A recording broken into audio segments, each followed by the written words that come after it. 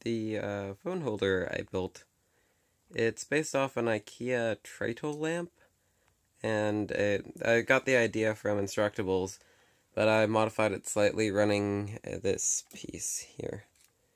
This is a phone charger and holder from a car. Right in here, it would usually have a piece sticking out to go into the 12 volt, but that's screwed on, so just replaced the lamp itself with that, and then zip tied this up here. And inside the light socket, I got one of those adapters to a standard outlet, and then I can run a cable to charge my phone. And it's pretty awesome. I can just put it here and watch Netflix.